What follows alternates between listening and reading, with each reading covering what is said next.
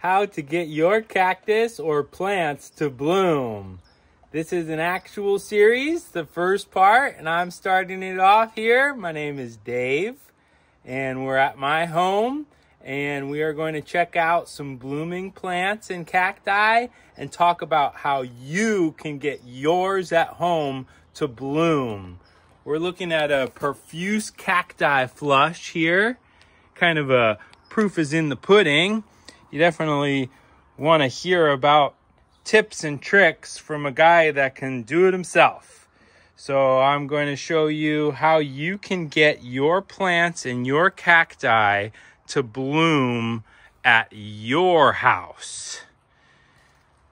So cacti normally blooms in the spring and through the summer.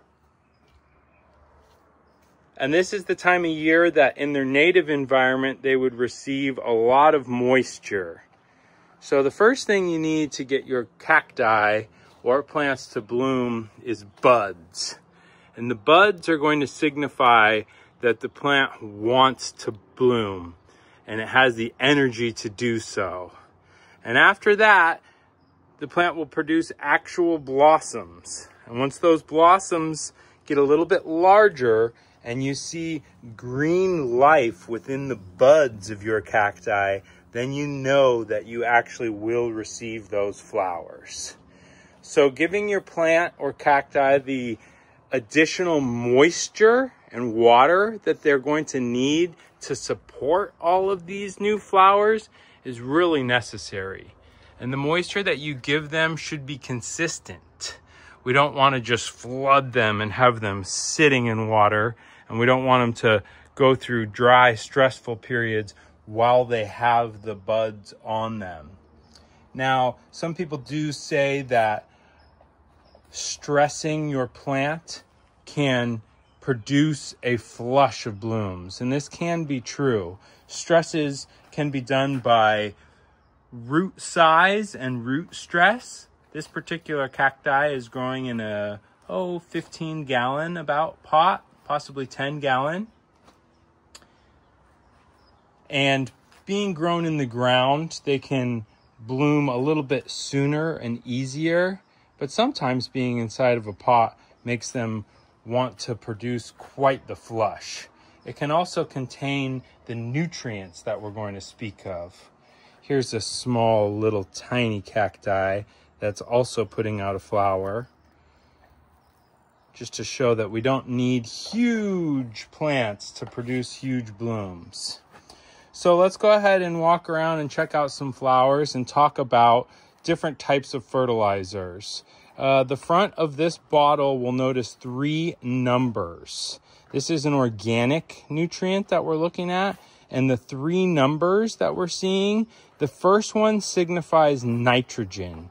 The ratios that we're seeing are NPK, and the N stands for nitrogen. The P is in the center. It stands for phosphorus, and the K is at the end of the NPK ratio, the 3rd number, and that stands for potassium. Here's a beautiful flush of blooms happening underneath my Trichocereus burgessii monstrose. And these cacti do not often bloom. Here we've got a Copiapoa, and it's in full flower mode. Beautiful, rare plant. And we've got some Echinopsis growing through the cracks here, loaded with buds. And some aloes pushing some flowers.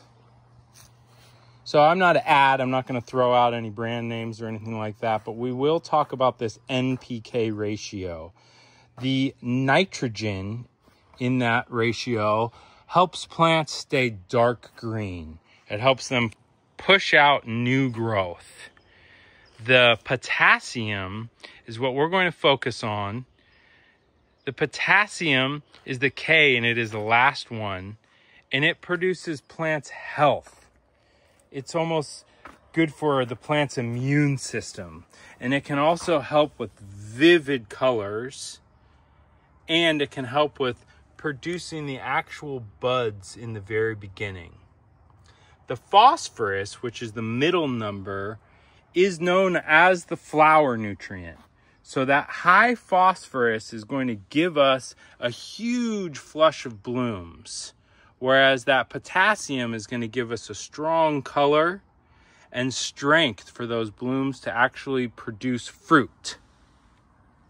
Now, one of the other nutrients that can help a plant to produce colorful blooms and really bring your cacti to its fullest potential is sulfur and magnesium. Magnesium can also help produce a healthy dark green cacti, and sulfur just really pushes brilliant colors.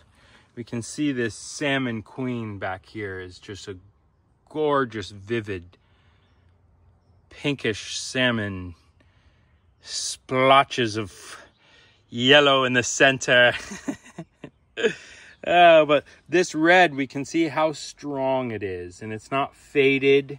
We don't have much tones of pink, and it's not quite as orange, and the sulfur and magnesium help with that. So this nutrient that we're looking at here, grab it, is not a full-bodied nutrient. It really, on the back, we can see our guaranteed analysis, and that shows that it has phosphate and potash. It shows where it's derived from. This is an organic fertilizer, and it's derived from fish. And I would consider it an additive because it's not a full-bodied fertilizer. We'll get a look at a full-bodied fertilizer. This is a singular part to a series of full-body fertilizers. And this is going to have nitrogen, potash, along with micronutrients such as calcium, copper, iron, manganese, zinc. A lot of good nutrients in there. So having a full-bodied plant nutrient is really important to your plant's growth and health, but having that phosphorus is going to push out a huge amount of blooms, and having that potash is going to help it actually produce its fruit. Now, most of the cacti we're looking at cannot be self-pollinated, meaning that its own flowers cannot pollinate one another. It will require the pollen from an actual different cultivar of cacti. These two cacti we're looking at are clones of one another, and the pollen from one can't actually pollinate the other. It's going to require the pollen from a totally different type of clone. Seed-grown cacti can pollinate one another. So if you have two different cacti grown from seed from the same mother, they can both pollinate each other. And we're looking at an eaves needle here.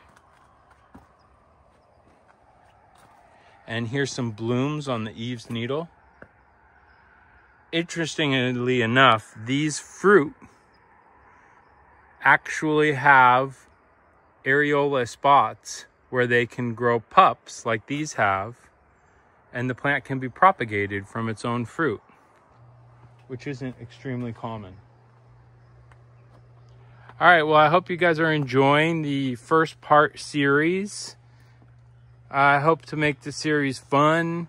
Hopefully in the future I can do some with a little bit more comedy, spark a few laughs out of you guys, but I really just want them to be educational and spread some knowledge that I have. And I also really enjoy learning.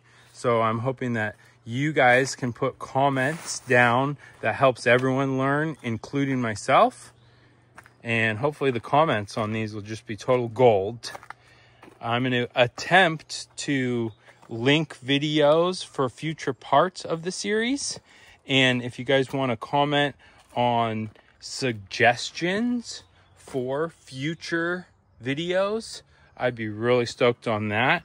I'm aiming for the second video of this series to be about snails, slugs, and bugs. And after that, I'm going to go into how to chop and cut cuttings off of cacti and how to root cacti. We'll be talking about transplanting cacti that are ready to be pulled out of their pot, like this bad boy right here. And we'll be talking about cacti health, strength, and anything else you guys want to add to this series. You just let me know. And it is not only limited to cacti. If there's any other plants you want to hear about, including the devil's lettuce, just let me know. I'd be happy to share what knowledge that I've gathered through the decades of growing plants. And I'll even share a bit about myself if that's what you guys want to hear. Well, cheers, guys. I hope everyone has a kick-ass day, and I hope that you drop something in the comments to let me know if I'm doing this right or if there's anything you want to see in particular. All right. Adios, amigos.